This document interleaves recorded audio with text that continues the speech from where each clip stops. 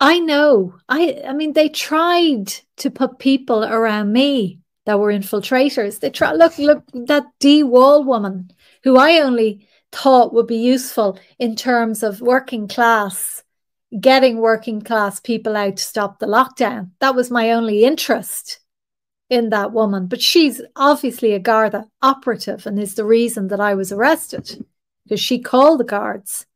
And she's the reason that I had a brick thrown through my house because I called her out. And the Gardaí obviously told her, you, if you want to keep earning your crust with us, have to do something to stop this woman from calling you out as an infiltrator. So they thought by putting a brick through my front door that that would actually stop me from calling her out. So they surrounded me, totally surrounded me. But I wasn't stupid enough to fall for it.